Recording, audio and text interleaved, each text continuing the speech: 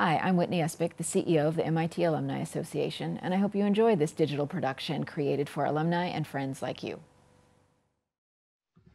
Well, welcome to the MIT Faculty Forum Online. I'm Troy Van Voorhis, Department Head and Haslam and Dewey Professor for the MIT Department of Chemistry, and it's my pleasure to moderate today's webcast, which is sponsored in part by the MIT Federal Credit Union, MIT Professional Education, and the MIT Sloan Executive Education. I know all of you have been impacted by COVID-19 in myriad ways, and MIT Chemistry is no different. We recently dramatically ramped down our research efforts for about 2 months and are only just now beginning to ramp up. But of course, MIT is great at solving huge, challenging problems, and COVID-19 is no different. We are here today to hear from 5 chemistry faculty who will share the research their labs are contributing to fight against COVID-19, understanding the virus and how it works, and helping design new therapeutics. And I'm sure I don't need to tell this audience that basic science is critical to understanding and ultimately controlling this devastating virus. Where would we be without our chemists and biologists? Now, as a reminder, we welcome your questions during this event. Questions should be asked using the Q&A tool. The comments box is intended for that purpose only, that is for comments. After our lightning talks today, our faculty will host breakout rooms to field further questions you might have. And all registrants should have received these breakout room links in the confirmation email this morning, and we'll share them again in the Zoom chat now. And now I am delighted to introduce our 5 faculty speakers for today. Mei Hong, Laura Kiessling, Brad Pentelute, Alex Shalek, and Tim Swager. First, Mei Hong. After a 1-year postdoctoral stint at MIT, Mei started her independent career at Iowa State University before returning to MIT Chemistry as a full professor in 2014. Mei's research focuses on the development and application of solid-state NMR spectroscopy to elucidate the structure, dynamics, and mechanism of action of biological macromolecules, with particular emphasis on membrane proteins. In the latter category, she's elucidated the structure and dynamics of the influenza M2 protein, viral fusion proteins, and antimicrobial peptides. Her group is now leveraging this long-standing expertise in virus membrane proteins to determine the structure and drug binding of one of the 3 SARS-CoV-2 membrane proteins, the envelope protein. Second, we'll be hearing from Laura Kiessling, who got her bachelor's in chemistry, course 5 from MIT. Laura is now the Novartis Professor of Chemistry. She's also an institute member of the Broad Institute of MIT and Harvard. Laura's interdisciplinary research interests focus on the mechanisms of cell surface recognition processes, especially those involving protein-glycan interactions, as well as multivalency and its role in recognition, signal transduction, and direction of cell fate. Third, we'll be hearing from Brad Pentelute. Brad is an associate professor of chemistry with tenure. He's also an associate member of the Broad Institute of Harvard and MIT, an extramural member of the MIT Koch Cancer Institute, and a member of the Center for Environmental Health Sciences at MIT. He joined the Department of Chemistry at MIT in 2011, and his lab invents new protein modification chemistries, adapts nature's biological machines for efficient drug delivery into cells, and creates new technologies to rapidly manufacture peptides and proteins. Next, we'll be hearing from Alex Shalek. Alex is the Pfizer-Laubach Career Development Associate Professor of Chemistry at MIT, as well as a core member of the Institute for Medical Engineering Science, also known as IMES, and an extramural member of the Koch Institute for Integrative Cancer Research. He's also an associate member of the Reagan Institute and an institute member of the Broad Institute, and an assistant in immunology at MGH, and an instructor in health sciences and technology at HMS. Alex joined the Department of Chemistry at MIT in 2014, and his research is directed toward the development and application of new approaches to elucidate cellular and molecular features that inform tissue-level function and dysfunction across the spectrum of human health and disease. And the final person we'll hear from is Tim Swager. Tim is the John D. MacArthur Professor of Chemistry and the Director of the Deshpande Center for Technological Innovation at the Massachusetts Institute of Technology. After a postdoctoral appointment at MIT, he joined the chemistry faculty at the University of Pennsylvania before returning to MIT in 1996. And I'll note that he served in particular as the head of our department from 2005 to 2010. Tim's research interests are in the design, synthesis, and study of organic-based electronic, sensory, high-strength, liquid crystalline, and colloid materials. His inventions have had wide-ranging commercial impact, including the phytosensors, which are the world's most sensitive explosives detectors. He's the scientific founder of 5 companies and has served on numerous corporate and government boards. Please join me in welcoming all of our speakers. And now we will transition to our first speaker, who is Professor Mei Hong. I'll hand it over to Mei, and I'll just remind you that after each presentation, questions may be asked using the Q&A tool. So thank you, Mei. Let's give a virtual round of applause to Mei, and take it away. Thank you, Troy. Can you see my slide okay? Okay. All right. So developing antiviral drugs and vaccines against SARS-CoV-2 requires a structural understanding of the essential proteins of the virus. This virus makes 3 membrane proteins: the spike protein that you see on the virus surface, the matrix protein that organizes virus assembly, and the envelope protein, which mediates virus budding. And this envelope protein is the target of my lab's COVID-19 research. So these 3 membrane proteins orchestrate their actions at different stages of the SARS-CoV-2 life cycle. The spike protein recognizes cell surface ACE2 receptors to mediate virus entry. Once inside the cell, the viral RNA is replicated and transcribed, and viral protein synthesized. And the matrix protein then assembles these new viral RNAs and proteins in this compartment of the cell called ERGIC. And here, the envelope protein acts by making sure that the new virion buds into the lumen of ERGIC so that the virion can then be exported out of the cell.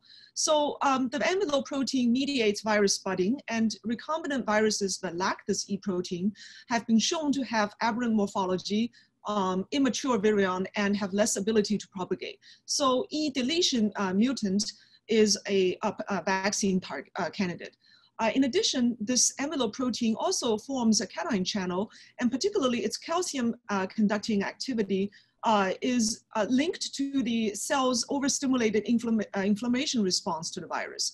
So if we can stop this cation channel by small molecule drugs, such as this hexamethylene amiloride shown here, then we have a potential inhibitor against SARS-CoV-2.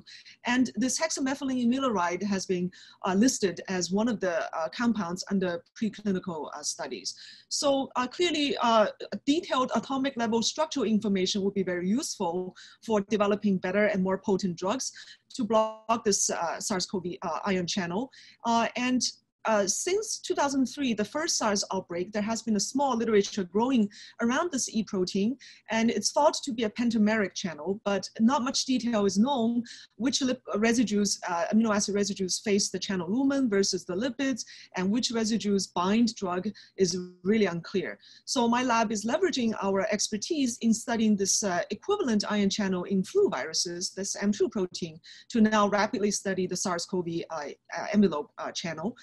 In flu viruses, M2 makes a tetrameric proton conducting channel. And just this year, in February, we reported 2 atomic resolution structures of the influenza B virus's M2 protein.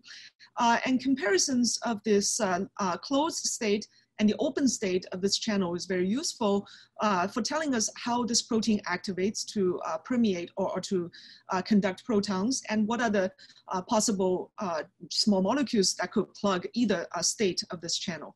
So now these structures were solved in phospholipid bilayers using solid state NMR, which is a non-perturbing spectroscopic tool to look at the atomic level, the structures of various molecules. And we put our membrane samples into the center of large superconducting magnets, such as this one, and we then apply radio frequency electromagnetic pulses to interrogate atomic nuclei, such as carbon-13, nitrogen-15, and protons.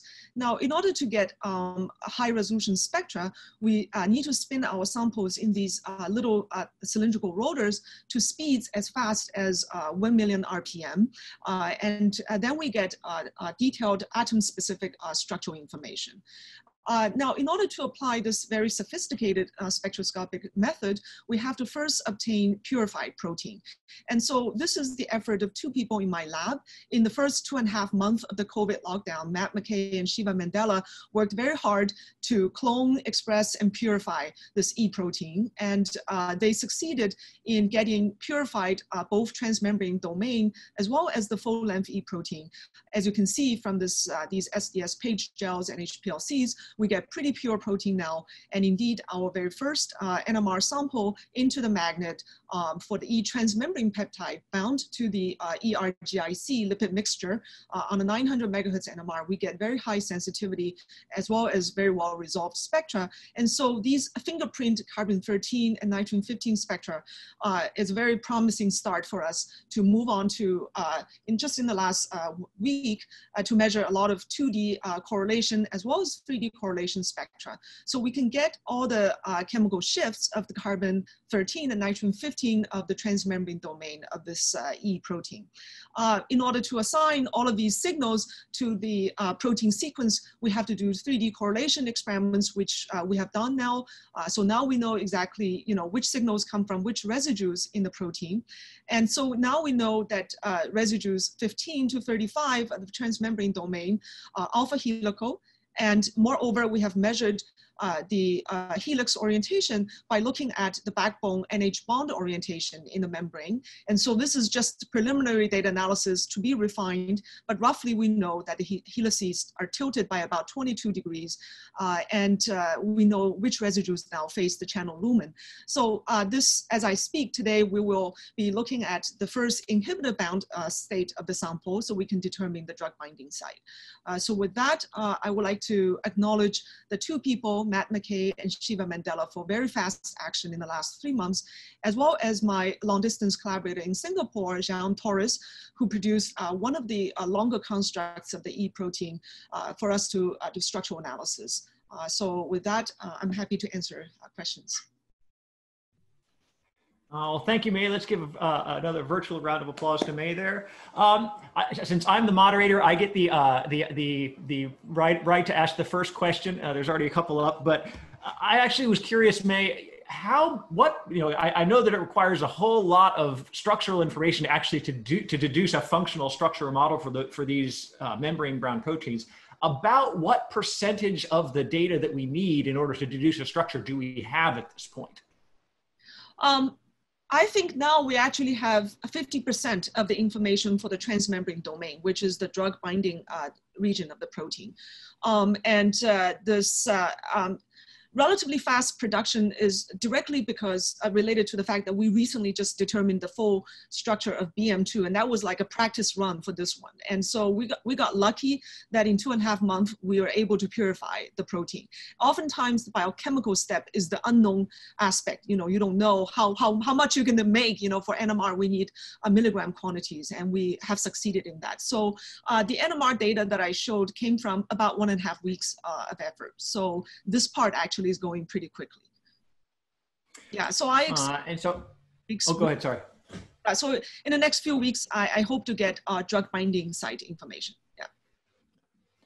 Yeah. So here's one question that you might that's about the ACE2 domain. So the question is, if ACE2, which is one of the targeted domains, is ubiquitous among several organs and is the receptor for infection, why is it that pulmonary disease and not renal, GI, or cardiac, the major disease of COVID-19? I think here the idea is that if this domain appears everywhere, why doesn't this virus attack all of those? Yeah. So I don't know the detail of how widespread the ACE2 receptor is. People can correct me if I'm wrong, but I'm wondering if ACE2 receptor is more common in the lung cells and basically the cell types in the upper and lower respiratory tracts. And ACE2 is recognized by the spike protein, which is specific to the coronaviruses. The envelope protein is not involved in the cell surface recognition aspect. It is involved in the virus budding aspect. So when a new progeny virus is made, it needs to get out of the cell to go on and infect the next cell. And if you can actually stop that, then each virus can at most hurt only one cell. And right now that propagation is the bad part. So yeah. So I think Alex Shalek may say more about the spike protein recognition of ACE2 receptor. I don't know. Or Laura would also probably have data on that, right? I will in my talk, thanks, Mei. And we found ACE2 is expressed across a number of different tissue compartments, very often localized to specific cells, which I'll bring up, but it's not in all tissues, and that explains some of the links between the molecular events that Mei just talked about and some of the cellular events and the phenotypes that we see in the clinic. All right, I have a good technical question for you. So the question was were the NMR spectra captured at room temperature, and is there any advantage to doing the experiment at lower temperatures to freeze the conformation of the molecule, maybe to get more detail in the results? I'm sure lower temperature data would be useful, particularly for addressing the cytoplasmic domain, which is the part apparently that is important for causing all this interesting membrane curvature in order to bud the virus out of the ERGIC lumen. Now, for the transmembrane domain, though, based on our data on this peptide, it is relatively well ordered already at room temperature. So if you freeze, I imagine you'll get more or less similar data. But the cytoplasmic part, which we need to study using the full-length protein that we made, that's the part that would be interesting and can potentially benefit from very low temperature data. Yeah. And then a question of again, a technical question of how if you can give a layman description, how do you get the pure samples of your protein for NMR analysis? Is this the hardest part of the research for you? To me, as a physical chemist, I feel like that's the hardest part and the least predictable. So we produced this purified E by using a SUMO fusion tag. And that SUMO made this membrane protein quite well soluble. So we expressed it in the cells, both the cytoplasm and actually in the membrane pellet region. In the end, they come out of HPLC looking similar, whichever part of the cell you extract. So with SUMO fusion expression, you can get relatively large quantities and then you cleave, and this cleavage also worked well. We are using exactly the same way we produce BM2 to produce this E protein. So now this E protein has some complicated aspect. It has multiple cysteines, which can make disulfide bonds. So, that part we don't know yet. It can, the extra membrane piece can be lipid tagged and so on. So there's a lot of complicated biology and structural aspect that we are yet to get to. But I think the transmembrane domain, this calcium channel domain, will be the first part we address. So we're moving on to the full-length protein also now. We have started those experiments, but I don't have much to report yet. All right, well, thank you, Mei. I see there's more questions in the chat, but we'll have to move on for time reasons. So let's thank Mei again. And our next speaker is Laura Kiessling, and I invite her to take the helm and give her presentation. Thanks, Troy, and thanks for putting this together, Liz. It's really fun to be able to talk about our research in this way. So I'm going to tell you a little bit more, taking off of what Mei said about the spike protein. And that's this little protein shown here on this iconic picture of the virus now. This red part, and that spike protein is what's critical, as Mei described, for entry into the cell. And the work I'm going to talk about was spearheaded by the 2 postdocs and 1 graduate student shown here. So we tend to, actually, sorry, let me figure out how to advance my slides. We tend to think about this spike protein as this upright little picture here, but let me show you what this looks like. So the protein part is shown in red and white, and the carbohydrates are in this kind of purple and green mossy structure. So what you can see is carbohydrates just coat the surface of this virus. And actually, that's something that my lab has been studying for a long time. So basically, every cell on our planet wears a coat of carbohydrates, shown here by this little sort of fuzzy stuff on top of the world. And that includes many enveloped viruses also have this carbohydrate coat. And we've been studying the human proteins called lectins, which are carbohydrate binding proteins inside of us. that are responsible for recognition of this. And they can mediate cell-cell binding, they can mediate signaling, and they can also help us distinguish pathogens from, for example, commensals, microbes that live within us. And so infection depends, as Mei told you, on the interaction of this spike protein on the surface of the virus with ACE2.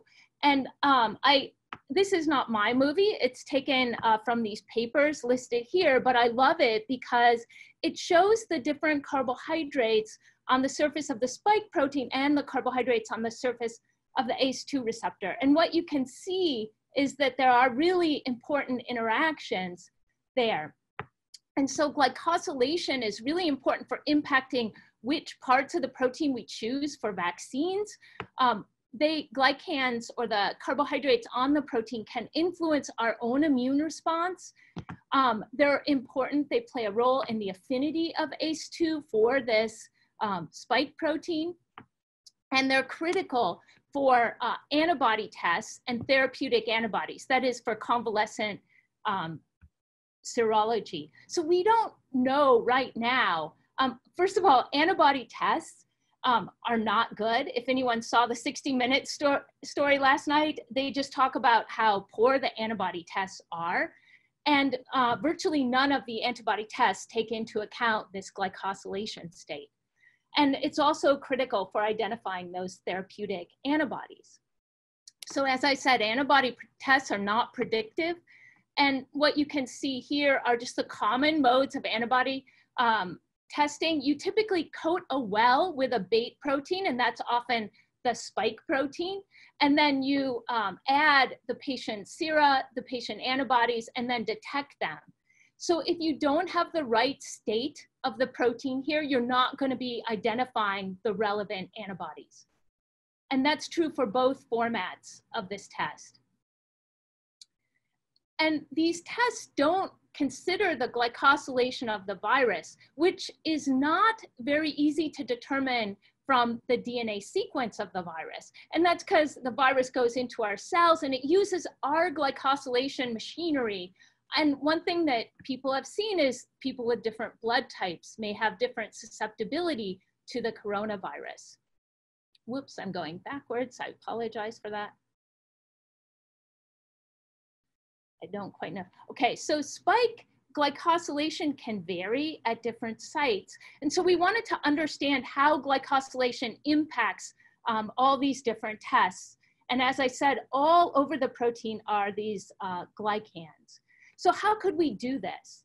And we have we have been developing this new strategy called lectin fingerprinting. So in lectin fingerprinting, we use these carbohydrate binding proteins to get a profile of what the viral spike protein looks like, or what the virus itself looks like. And this is a powerful way. Again, one lectin or one carbohydrate binding protein isn't good enough to tell us what the state is, but if we have a variety of them, we can develop this kind of fingerprint and understand then how the different virus or recombinant proteins that we're using match up to the virus. So I've also highlighted in here this receptor binding domain. This is the part of the virus that binds to the ACE2 receptor. And you can see all around it are these different sugars. And you can take the receptor binding domain, and many viral tests or many antibody tests rely only on this part of the viral spike protein. And we can actually tell the difference between a viral spike protein that's made in one cell type versus another. And the way we do this, again, is this lectin fingerprinting. So we take a variety of these proteins that have different specificities, and then we read out a profile of, let's say, either different recombinant receptor binding domains, different recombinant spike proteins, or different viruses. So let me just show you what we've found so far. I'll just point out that we have a variety of these different tools and we understand their specificities. So here's an example where, as I said, we compared the receptor binding domain that was produced in HEK cells versus the receptor binding domain that was prepared in insect cells. And both of these have been used by people to study viral recognition. And you can see in our lectin profile, they give rise to very different profiles. And what else is interesting is that full-length spike and pseudovirus, that is a non-toxic version of the coronavirus, also give different profiles. So we can begin to use these now as tools to go in and ask, how do clinical samples vary from these sorts of recombinant proteins that people are using for all of their antibody tests? And we think this will be important for, as I said, identifying therapeutic antibodies and sera. Now, one of the cool things that we found about this is Amanda, Mike, and Melanie asked the question, are these lectins, these carbohydrate binding proteins, actually competing with therapeutic antibodies? Do they bind at the same site? And the answer we found is yes. So we found that antibodies that bind to either the receptor binding domain or full-length spike are competitors with the lectins. And we also found that the ACE2 receptor is a competitor with the lectins. You can see that here. And the reason that's exciting is it suggests that lectins themselves could be therapeutics, could block the spike protein from interacting with its target. So we think that these are great tools, not only for fingerprinting the virus, but also as potential therapeutics. So all of you listening probably know how great it is to have a team of talented people to work with. This is a picture of my lab that includes graduate students, postdocs, and our amazing MIT undergrads. I'm really grateful to them for everything that they've done. We have some fantastic collaborators, including Professor Imperiali and Deb Hung, both of whom helped with this project, but also many other people at MIT and beyond. So I'll end there and just take any questions. All right, thank you, Laura. Let's give her a round of virtual applause also. So there's already a bunch of questions, so I will forego my right of asking the first question and go straight to the ones from the Q&A. So the first question I'll ask is, how does the virus end up displaying the glycans of the host's blood cells? Okay, so the virus, when it infects cells, it uses the host's machinery to make its own sugars. So the link to blood group, we don't fully understand, but that may be because different people, depending on their blood group, have different glycosylation machinery. So what that means is that if you have, let's say blood type A, you might have different combinations of glycosylation machinery, so your virus may look different than if you have blood type AB, for example. Great, yes, and in your answer there, you also answered one of the other questions, which was about the blood type dependence. Great job. Another technical questions, which is what types of assays do you use to measure competition between lectins and antibodies? Yeah, so we typically use ELISA assays. So our lectins have a biotin group on them, and then we can come in with streptavidin linked to a reporter. And so it's a very simple assay. It can be done on extremely high throughput levels. And so that's basically how we measure. And then one last question, which I think will be our last one here, but which you may have touched on after the question was asked, but I'll give you a chance to elaborate it.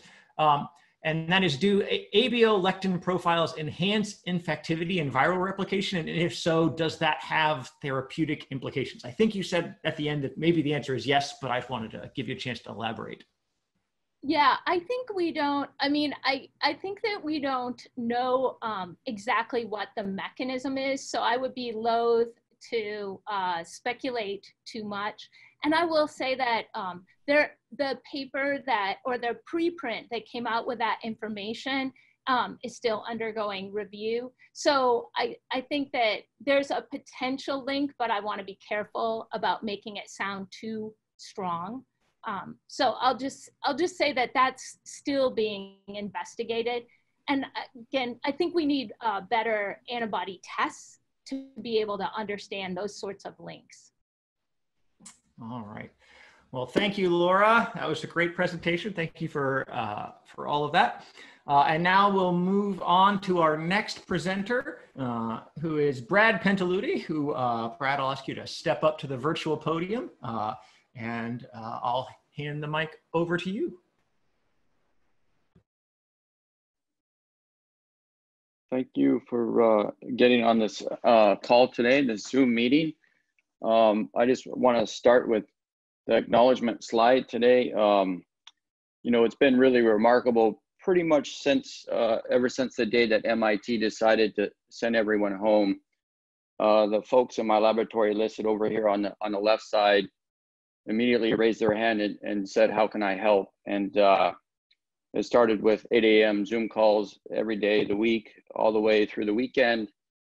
And folks just doing everything they can to try to figure out how they can help it at all levels, postdocs and graduate students. And then we really scoured the US, if not the world at this stage, for collaborators, especially to test some of our compounds in actually BL3 labs. Folks such as Ben Tenover, who has one of the first coronavirus infection models set up in New York and Manhattan. And then David Ho, for instance, at Columbia has really looked at some of the compounds that we've been making. And then locally, we've worked a lot with Nir Halcom at the Broad and Raphael and Material Science Department here at MIT. And so it's just been a really, you know, a difficult time, but we're trying to make progress. And so I'll show you kind of what emerged in my group actually about 5 years ago. This comes from the Department of Defense. They actually wanted us to come up with rapid response technologies to go after Ebola. And this was the thinking in terms of this rapid response technology is how can we essentially almost in a computer design, build, and discover novel compounds to emerging biological threats. And we're certainly experiencing that right now with COVID. And how can we take that technology and actually translate it into novel chemical matter? And primarily at MIT, we've been focused on drug leads, but we're also learning the compounds that we discover can be used as diagnostics too. And so I think that's also going to be just as important. And so these molecules that we ultimately produce need to be functional.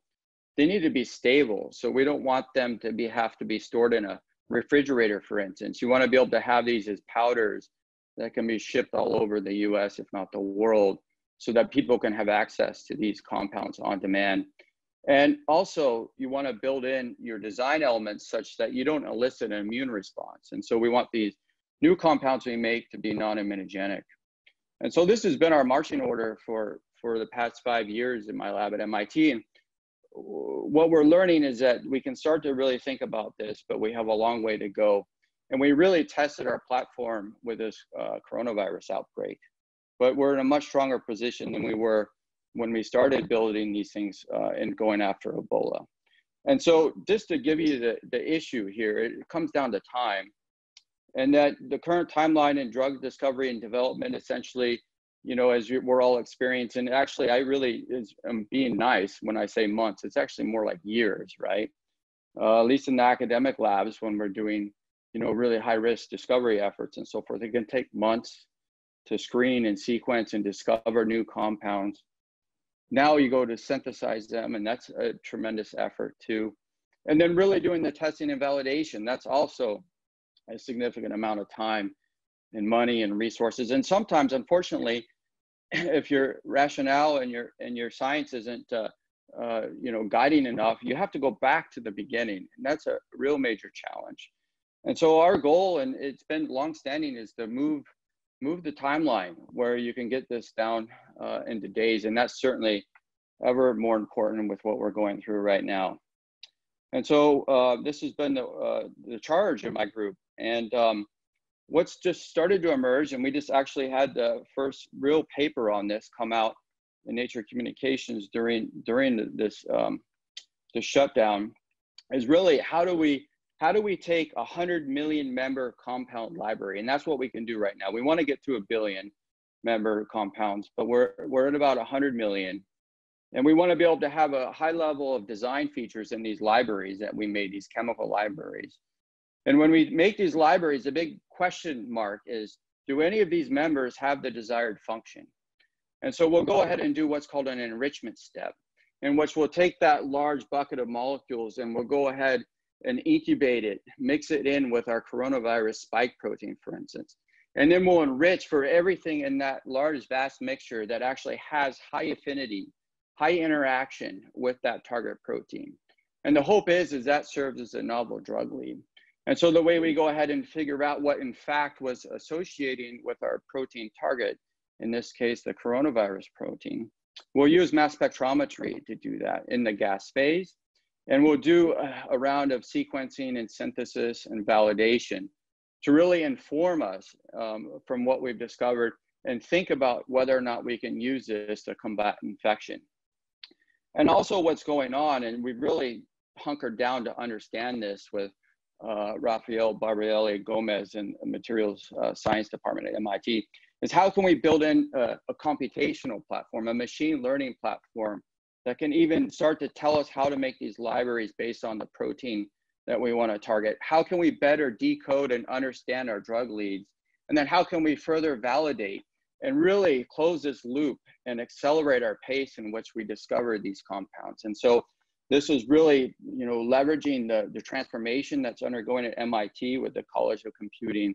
And we're really excited about this. We think we're going to be able to build this into the platform to really streamline our efforts. And so one of the things is not only how you discover these compounds, but if you've ever gone in the laboratory and made molecules using chemistry, it takes a lot of time. So that's another area that I think is really important to accelerate our drug discovery efforts.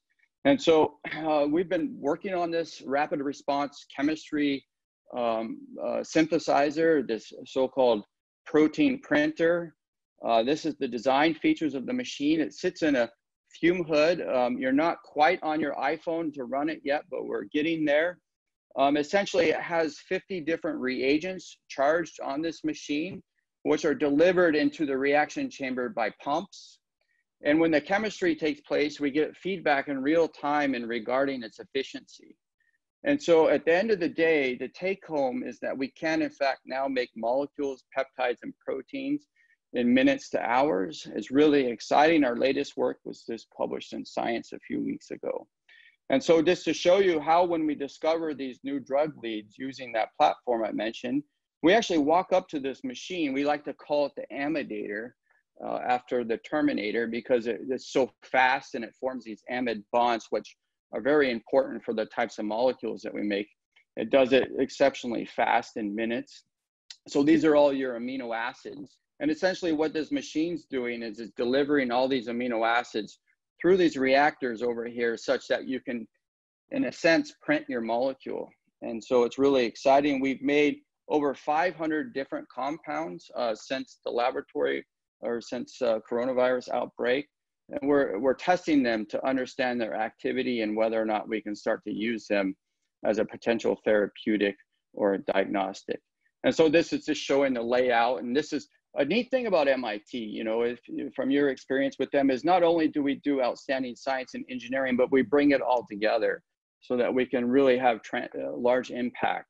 And so you punch in your sequence, and essentially that's your string of amino acids, and you go ahead and hit go. And this machine, this is all computer controlled, will go ahead and deliver reagents into that reaction vessel. And it does it in such a manner that it's 99.9% efficient for every single step. And it can do up to 260 consecutive chemical reactions in a row. And as I said, you can see in real time the efficiency of the chemistry that you're actually performing. So we use this to make all these new compounds that we've discovered thus far. When it's finished, it opens up and you go ahead and grab this disposable reactor and you do some downstream processing so that you can go ahead and test this compound. And so we're really leveraging these technologies and thinking about a rapid response to COVID. And so we have 3 major campaigns in the laboratory right now. As Laura talked about, the glycans on the spike protein that's essential for entry of coronavirus into human cells is very important. And so we've been making these alpha helical mimetics of the ACE2 receptor as a means to hopefully outcompete for entry into host cells and to attenuate or even diminish infectivity. These compounds are also being thought of as being used as prophylactics. So hopefully topicals in your nasal or throat, or even skin to hopefully combat the virus infectivity.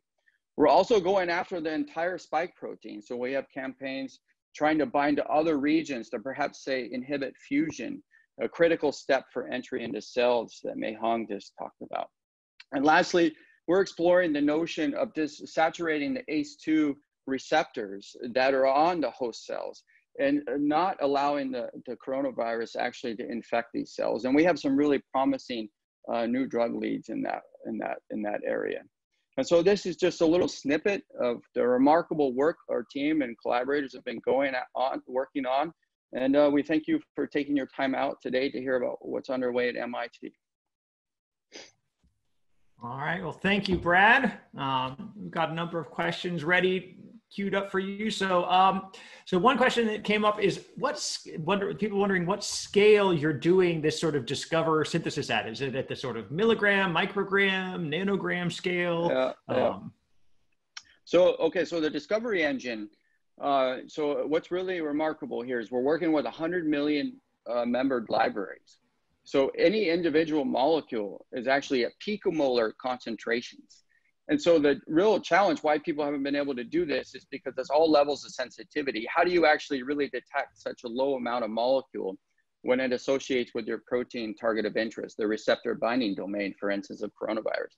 And so that's where we've really had to work hard to get our sensitivities on our mass specs and so forth way down and really be able to leverage that sensitivity to discover these new compounds. But when we go ahead and make the molecules at a level that's required for biological investigation, our default synthesis scales are 10 milligrams, 100 milligrams.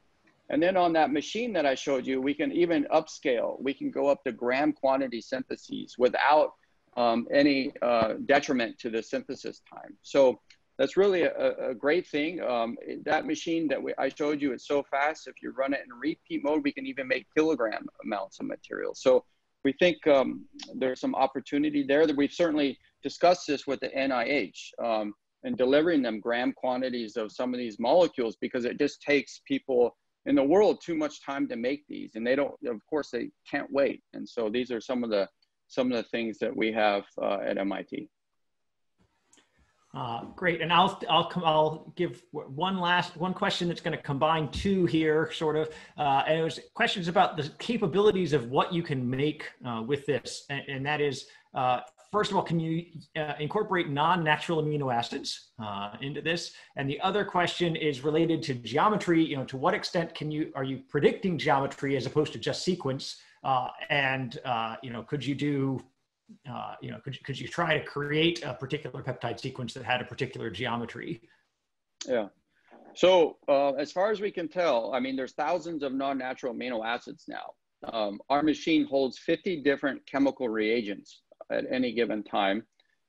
We haven't had any challenges with many of the non-natural amino acids that we've investigated. And so we're really excited about that. You can change the chemistry too if you have to adapt it to some things that are a little bit sensitive, say to temperature and so forth, but it has a broad reaction scope, I would say. In terms of building in extra design elements for the libraries, that's the future. So we call this the privileged monomers, the privileged shapes. And so that's where the machine learning and all the computation comes in, is how do we actually look at the protein target of interest and then start to think about the shapes and the design elements of the libraries that we want to build in so that we can bias the enrichment outcomes. And so that's exactly what we see as nature's done. It has all these different shapes. There's 10,000 of them. And essentially you mix them all together, you get this beautiful thing called life. How do we start to think about that from a computational and discovery perspective? And that's the future of this. And I think that will only streamline our efforts. It will really allow us to go on target in a much more rapid manner and hopefully get us to our days that's required for discovery. All right, and the last question, which is, how do you purify your proteins from their impurities, and can you do that as quickly as you make them? Yeah. So right now in the laboratory, we're at hours of synthesis of a protein. So if anybody knows about this, you go to bacteria or mammalian cell expressions, you rely on the ribosome and the DNA and so forth. So we're getting there. We're doing quite good. When you do chemistry to make a protein, you got to do a folding reaction. All proteins have different folding kinetics. So sometimes that takes, it's minutes, sometimes it's hours. And if it's days, we usually try to accelerate that. So the folding time is still in line with the synthesis time. So that's great. And the purification is really protein dependent. It can be as fast as 20, 30 minutes. In other cases, it can be a few hours. So it's not largely different from the synthesis timeline. So everything lines up well. We really are excited about this technology and what it's going to bring to the world for understanding these molecules and using them as therapeutics. All right, well, thank you, Brad. There's still more questions, but we'll have to move on to the next speaker. So let's give Brad a virtual round of applause. And we'll move on to our next speaker, Alex Shalek, and I'll hand the virtual podium over to you, Alex. Thanks, Troy. Can you hear me and see my slides? Perfect. Hi, I'm Alex Shalek. I'd like to thank the department for the opportunity to present and you all for joining us today. Today, I'm hoping to briefly discuss how we've been using single-cell genomics to try and gain understanding into COVID-19. As I'm sure you're all aware, we can move this out of the way so I can see my cursor. So I'm sure you're all aware, clinically, COVID-19 is characterized by a wide range of symptoms ranging from cough to shortness of breath to things like diarrhea. Meanwhile, as was mentioned by my colleagues, at the molecular level, the virus that causes COVID-19 relies on two host factors, the surface receptor ACE2 and the protease TMPRSS2, in order to enter host cells. To bridge the gap between these two observations, we and others have been eager to identify what are the cell types in each of our tissues that actually express these two factors, ACE2 and TMPRSS2, and thus might be viral targets, and to explore how viral infection might impact different tissues. So the question is, how might we go about identifying this? Well, if we think about the tissues within our bodies, each of them is comprised of a variety of different cell types that work together to perform essential functions. So for example, in the lung, you have epithelial cells, immune cells, muscle cells, endothelial cells, and others, collectively facilitating oxygen exchange and more. But if we only have one genome, you might ask, how do we actually get this diversity of different cell types from what we've inherited from our parents? Well, the answer is we utilize different parts of that genome. To enable the unique functionality, each of the cells within our body makes mRNA copies of specific genes that can be translated into proteins that are essential for that cell's function. By looking at the patterns of different mRNAs that are contained within each of our individual cells, we can gauge what the role of that cell might be and whether or not it may in fact be a viral target. So how do we go about then quantifying what the mRNAs within these cells are? Well, over the past decade, there have been transformative advances in molecular biology and micro nanotechnologies, pioneered in part by my lab and others, that have enabled us to now isolate individual cells, reverse transcribe all the messages within that cell using the fact that they have a common feature, a polyadenylation signal, to then amplify and sequence to detect what those transcripts are. And one thing that I should note is that actually this can similarly be used to co-detect viral nucleic acids that have these polyadenylation signals. So over the past several years, my lab has applied this approach to look at many different tissues across many different diseases. And so as soon as we heard that ACE2 and TMPRSS2 were essential host factors, what we were able to do was to quickly go look back at some of our existing data sets to figure out what are the cell types that actually express them. So looking, for example, at some data that we collected from non-human primate lung, where we could run some of these technologies on it, we were able to look at data that we had generated where we found a variety of different cell types, and then look at where we were detecting these two particular transcripts that are essential. And what we found is that among this wide variety of cells, it was actually only a very small population in the upper part right here in these type 2 pneumocytes that were expressing these two transcripts. As we looked across different tissues and different model systems, it turned out that it was always a needle in a haystack. In the lung, it was type 2 pneumocytes. In the gut, it was a specific population called absorptive enterocytes. But it was always an infrequent population, which accounted for only a few % of all cells. And digging deeper into some of our existing data sets and running a few additional experiments, we found a couple additional essential things, like the fact that the virus may actually hijack host defenses. And that's because this surface receptor ACE2 is actually stimulated by interferon, which is released in response to viral infection. And that some of the models that we commonly use to actually go look at drugs and vaccines, like mouse models and cell lines, actually fail to recapitulate essential features of disease. But what this told us by looking at our existing data was really only what might be targeted, not actually what was and what the impact of infection was. Those are things that we really need to know if we want to develop better vaccines and cures. So in order to start to identify what are the cells that might actually be targeted, we partnered with a number of people around Boston, looking at the Broad Institute and the surrounding hospitals to look at tissues collected from COVID-19 autopsy cases. And what this has enabled us to do is to look at all the different cell types that exist within these tissues and identify shifts that are occurring in disease, to identify in these human tissues what are the cells that express the specific host factors that are essential for infection, and to also map on which cells harbor viral RNA. And those are the COVID positive ones that I'm showing you over on this side. And critically, what this information is starting to give us a window into is what cells are permissive, which cells are resistant, and to suggest ways that we might actually intervene to block viral replication and prevent severe disease. So right now what we're doing is we're actually working with a number of collaborators in Boston and around the globe to try and gather information that's critical to understand disease pathogenesis and realize cures and preventions. Some questions that we're working on with a number of colleagues are trying to understand what is actually happening in different tissues in severe disease so that we can figure out ways to mitigate it, to understand what happens in infected and bystander cells during infection, to look at why some people have a greater risk of developing severe disease, whether this is people who are elderly or the like, to understand why some populations like pediatric cohorts seemingly are resistant to severe infection, and then equally critically to figure out what are the appropriate animal models to recapitulate some features of human disease, since it turns out that different models enable us to model different pieces of what we're after and are going to be essential for getting the right drugs and compounds. Finally, a really important and central part of the work that we've been doing is to create resources and to share data very rapidly. What's been amazing, if we're thinking about silver linings of the current pandemic, is the way in which the scientific community has rallied together and has openly shared data.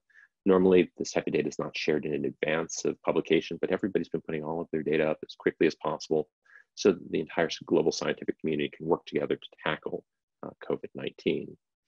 So I want to emphasize that this has been and will continue to be a large collaboration with a number of individuals and institutions around the Boston area, as well as part of a larger worldwide collaboration to target COVID-19.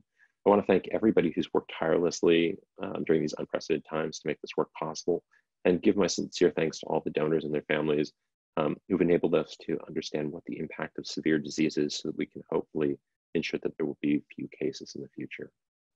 And with that, I'm happy to take any questions, and thank you again for joining us today. Well, thank you, Alex. Virtual round of applause for Alex. So going straight to the questions, there's one here asking, does your cellular modeling explain the difference in pediatric and adult infectivity rates and disease progression?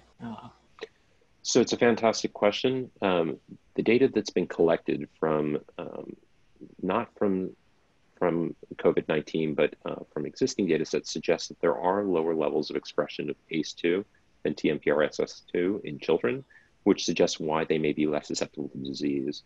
Now, we have some studies that we're doing in collaboration with partners at Boston Children's Hospital to look at actual tissue samples collected from pediatric cohorts to identify what is actually happening during infection. And we're going to compare that over to what we're seeing in adults to gain a better understanding of why there may be more severe disease in adults on average than in children. Here's someone whose eyesight is better than mine. They noted from looking at your slides that it seems that the cells expressing receptors needed for infection don't necessarily overlap with the cells that have SARS-CoV-2 RNA. And is that a technical artifact? I wasn't even able to see that level of detail.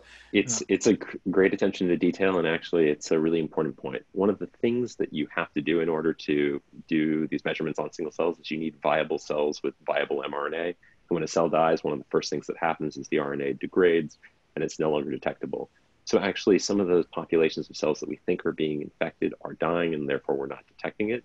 What we're doing is we're matching this with some in situ profiling and some protein measurements to get around that. And I also would say a lot of what we're doing is at the RNA level, because we have sort of these ubiquitous probes that enable us to look at all of the RNA, but sometimes RNA and protein don't match. And actually what's interesting in that figure is one of the places where we see a lot of viral reads is in the macrophage populations.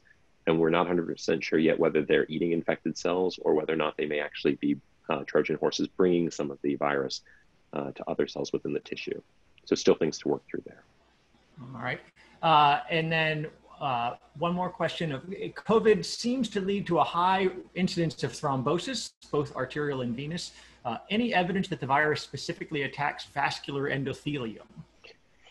So it's a great question. Actually, one of the most surprising things that we've seen, and this is all small numbers of data yet, is in looking at the autopsies, there's been a tremendous number of endothelial cells. So we've seen a tremendous amount of vasculature relative to what we would normally see in this tissue. And there have been some reports that came out in the New England Journal, for example, suggesting that this is a feature of severe disease. Now, how it all plays in to drive what's happening, it's not 100% clear yet, but we are seeing evidence of increased endothelial cells. And in some complications, like where it's targeting the heart, it does look like it is the endothelial cells in the heart that are actually becoming infected. Okay. And then one last question, which isn't necessarily strictly on the science, but I think is important for everyone, which is that there's a question here of whether your labs were operating all through the COVID crisis or whether you shut down. So I think. So this is a great question. Everybody in the lab was obviously incredibly excited to volunteer to be part of this work, and I was thrilled by the number of people that wanted to take place in this research. On the other hand, we know that social distancing and minimizing interactions is one of the best ways of preventing spread, and you want to make sure that you minimize risk to everybody that's involved. So what my lab is focused on is actually trying to help with the parts that we're uniquely enabled to do, and so connecting with colleagues all around the area and trying to put together super teams that involve collaborators at the hospitals and at Broad. So it's a little bit from everywhere to do some synergistic research. And like Brad, I check in with my team every morning at 8:30. We have these morning calls where we make sure we're on top of everything. But we've maintained a small skeleton crew of about 3-ish people across our different sites, coordinating very effectively to make sure that there's minimal overlap and trying to make sure that it's always voluntary and that nobody feels pressured to do this, because at the end of the day, the health and welfare of the students is the most important thing. Yeah, that's great. All right, well, thank you, Alex. Again, let's give him a round of applause. And now I invite our final speaker, Tim Swager, to come to the mic and take it away, Tim. Okay, thanks, Troy. Yes, it's just been very educational. It's one of the great things about MIT is just the intellectual firepower that's just blasting around you all the time. And even for example, myself, who has no real training in the biological sciences, it's possible to do things at those interfaces when you're surrounded by other great people that, teach you things constantly. And so that's one of the real pleasures of being at MIT and enabling me to do things that I couldn't have conceived of doing anywhere else.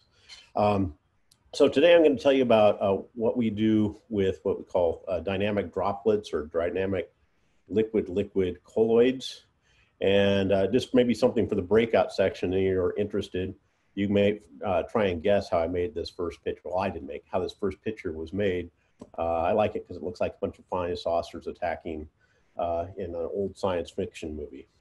But why we're interested in these types of liquid-liquid materials is that, in fact, if you look at the cell, in cells, they have a liquid crystalline boundary. It's a phospholipid membrane.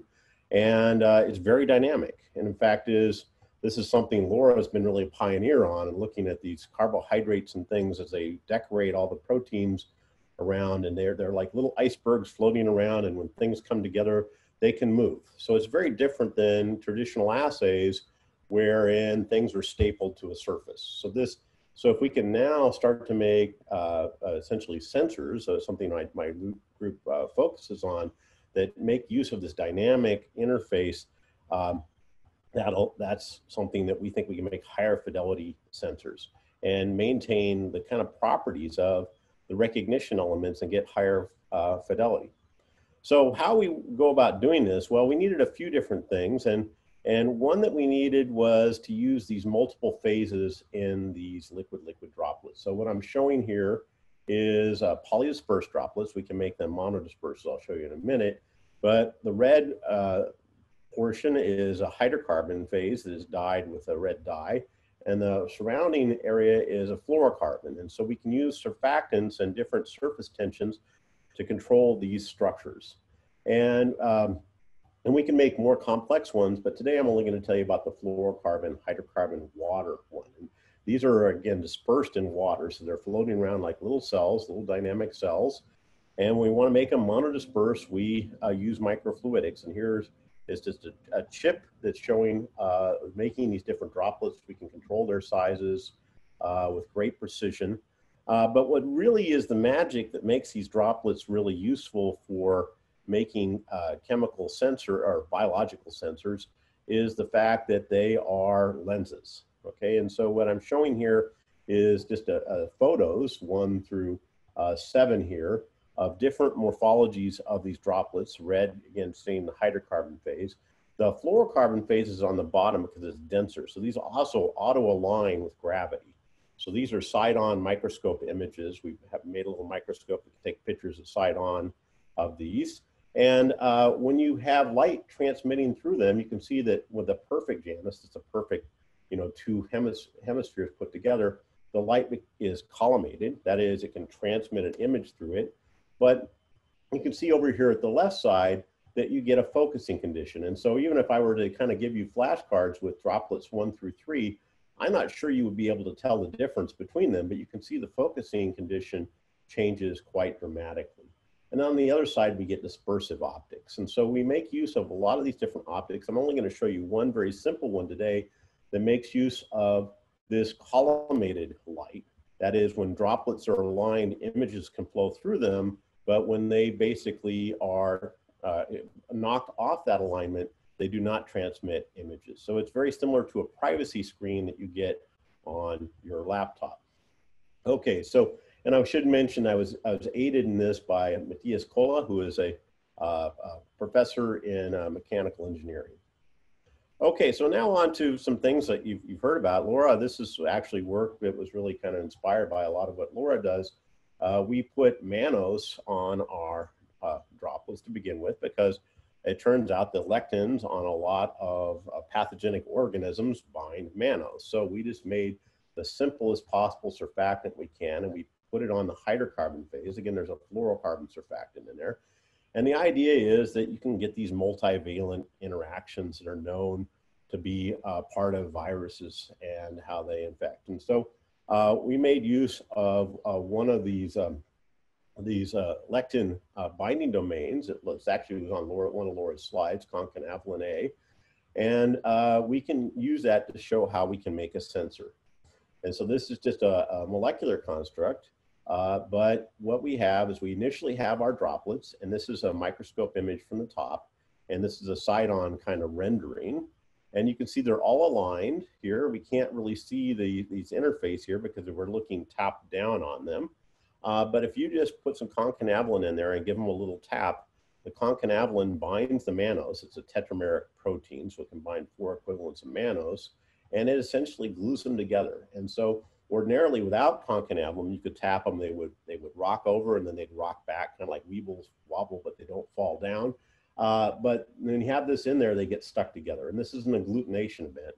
And why this is important is this gives a very strong optical signal. Okay, so what you can do is you can take a QR code, and we put the aligned droplets over the top of the QR code, And then we put some E. coli in that binds mannose, a variant, at least different ones that hasn't been mutated. We did control experiments with ones that were mutated, and we give it just a little, we give it a tap or two. All at once we see that we get a cloudy image, which is not readable. And that is because of all this high degree of scattering. Now, another thing that we can do, this is just a threshold detection with your smartphones. You can tell if you have certain threshold. It's not as sensitive as you might like. But the fact that these agglutination events are so strong optically, we can actually pick them out with this simple imaging. With a magnifying glass on your smartphone, you can, these are about 50 micron plus droplets here, and you can basically image these and count the number of agglutinations. And then you can get actually quantitative data that gives you a measure of how many pathogenic organisms you have in there. And we've extended this to Listeria as well as Salmonella. Okay, so we've done different pathogenic organisms. In other cases, we actually have used antibodies here. So this is just showing kind of an antibody assay. We essentially affix antibodies to the surfaces here, and with a pathogenic organism, they align. Now, one of the things that we do in this, we get a little bit, we put some extra elements in it. Because fluorocarbons and hydrocarbons are immiscible, we can actually design dyes that are soluble only in one of the two phases. So we can put a very dark dye that absorbs all the light in the top phase. Again, remember these orient with gravity because fluorocarbon is more dense. And we can put a red emitting dye in the other phase. And so when you look at this from the top, you can see that when we do it without a dye, we'll see the red dye from underneath, but we put this blocking dye that was made by somebody named Zach, and that's why we call it the Zach dye. It basically blocks all of the light and you don't see the light. But when these things agglutinate around a pathogen, they get tipped on their sides, okay? And so these are some polydispersed organisms. Droplets, excuse me. So you can see that the red color now gives very dramatic contrast, and you can read that with a smartphone, or you can actually measure the fluorescence just using a bifurcated fiber optic and make little sensors. You can do this with essentially of LEDs and photodiodes too. So you can make cheap little devices that can do this. And we're in the process of commercializing this for food pathogens. So on to COVID, just very, very briefly, we started working on this with 2 students in the lab. A little bit before the opening here, took a while to get approved, but we got a little bit of a head start there on that. And we have shown that we can make new antibody assays. And so Laura mentioned the antibody assays right now are, although they can have some sensitivity, they're not entirely reliable. In fact, I think one of the things that we need to do is we need to start putting some of these lectins in there to see if we can actually, essentially double down on this. But we have a few tricks on how we got the antibody assay to work. We have a viable antibody assay that makes use of this agglutination method. We think we can reduce it to a smartphone type system that has, high fidelity and ideally, higher sensitivity. We're working on ways to make multiplex assays. So again, there's more than one protein target when you look at antibodies for the SARS protein. The SARS proteins are more different antigens for that.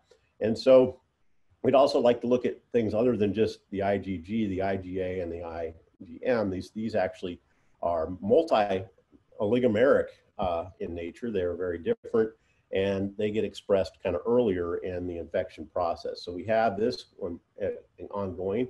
And you can see that by using different colored dyes, we can multiplex this. This is showing side-on image, but this is kind of a top-down image. And you can see how we could use color coding here between different dyes to actually get at a multiplexed assay that can determine all these at the same time. And then another thing that's very much in progress, in fact, as I was hoping to be able to show you about it today, is to directly detect the virus itself. And here we can use antibodies that you can buy, but we're also using engineered proteins from Hadley Sykes Group. She's in chemical engineering. She was highlighted, if you're interested, go back to the MIT website. She's been highlighted about what she's been doing in this area. Some fascinating stuff. But again, the SARS protein has 60 copies of the spike protein. If you basically have something that binds the spike, you can see how you can get agglutination type events here shown in a kind of animation video. We're also working very actively with Bevan Engelward, who is in bioengineering, who is also helping us on all of these types of antibody assays. So with that, it's just time for me to thank the wonderful team of students we have at MIT. They, I may have a little bit more experience, but I would say the brain power, average brain power of this group vastly exceeds my own. And that's really a fascinating thing. All we have to do is be good managers, wind them up and put them in the right direction, and most importantly, keep the money flowing. That's something that, so that they get paid and they have the tools to do what they need to do. And with that, I'd like to thank you all for showing up today. I'd like to thank my colleagues for educating me and all of you, and welcome any questions you might have. Thank you, Tim. Round of virtual applause for Tim. I'll go ahead and jump in with a question, Tim, which is, so this is partly my ignorance, which is I don't know for most of these pathogens, for the tests that are out there now, if you're trying to detect COVID-19 or Listeria or E. coli, how do those tests work? And then how does the technology you're proposing, compare to that, and how long it takes or its sensitivity or those kinds of things? Well, I think it's first of all, I think it's a rapidly evolving area. So there's lots of stuff in play. But the tests were basically genomic tests where you use polymerase chain reaction. You're looking at the DNA of the virus or the RNA of the virus, and then you're basically essentially amplifying that up and detecting it. That's one way you can do it. People are working on lateral flow assays. You think very similar to the home pregnancy test. That's the way the antibody assays work, where you basically pick things up. It is very similar to, Laura had a scheme that looked very similar to how this might work, where you get capture on a surface and you use usually scattering event, gold particles, for example, or it can be luminescent to actually do this, and you have a control and an active line. And those are the ways that a lot of the antibody assays are working. Again, I think there's room for improvement of all that. And one of the things I think we're going to see out of this is beyond our own work, there are many innovations going on in this area all across the world. And I think it's going to have long-term impact in healthcare and home diagnostics also. Another question, to use this methodology clinically, would it be necessary to centrifuge off the cells and just use the plasma? In which case, what volume of sample would be needed to do this kind of a test on the plasma? Yeah, so we usually just, we have done measurements on plasma and found that it's not, it doesn't interfere. And so we can do that. One of the tricks we use is we can do a bottom. So one of the issues when you're doing an optical method is just scattering events. So if you have a lot of stuff in there, you can get scattering. And so we can do the measurement from the bottom. Okay, so our droplets are heavier than water. We can essentially mix them, let them settle, and then we can make a measurement from the bottom. We actually just have to invert the dyes I showed you were top based. We just make different dyes with different orthogonal solubilities and switch it around, and we can do that.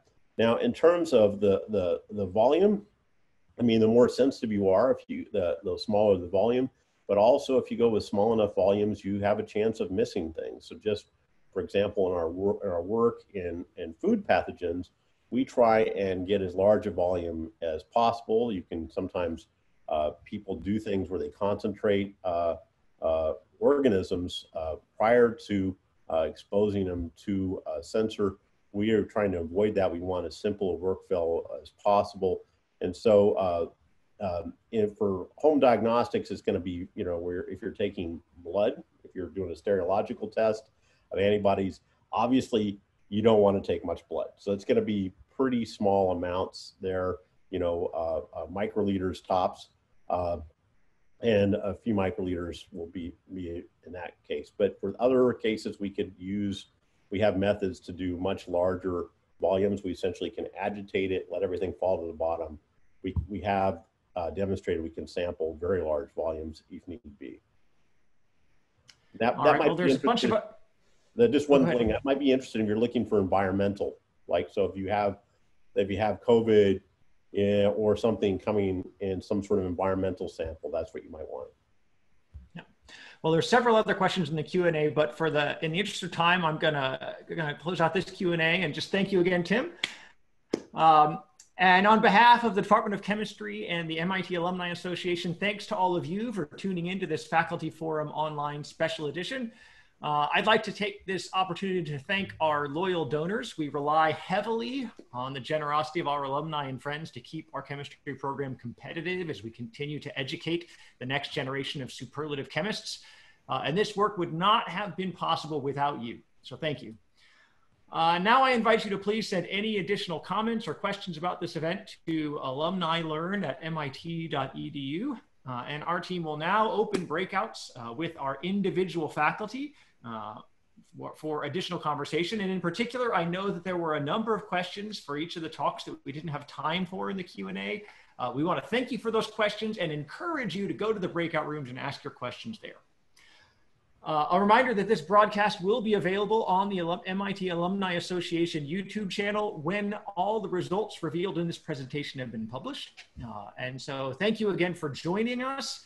It's been a pleasure sharing with you some of the cutting edge research being carried out in the Department of Chemistry at MIT. Thank you again and take care. Bye-bye. Thanks for joining us. And for more information on how to connect with the MIT Alumni Association, please visit our website.